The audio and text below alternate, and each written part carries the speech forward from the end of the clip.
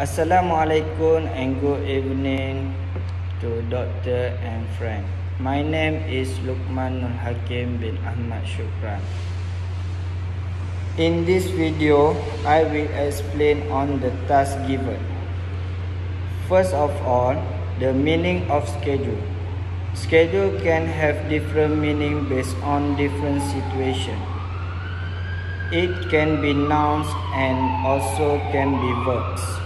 For example is, their schedule seems pretty consistent. And for verbs, the flight next week will be scheduled to the next month due to COVID-19. The second task is pronoun reference. The skill is used to identify the pronouns which are singular and plural. It also used to understand the full text and express an idea. Next is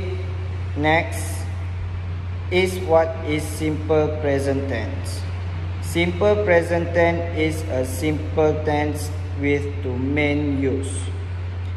It used to express the action that happening right now or that happen regularly.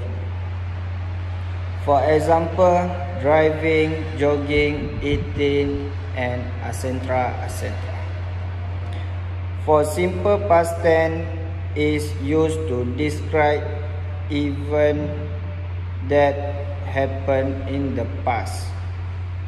The last task is the difference between present and past tense. Past tense is only relevant in the past and not relevant for now or in future.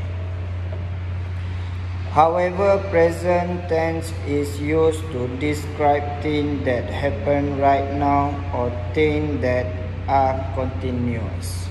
That's all from me. Thank you.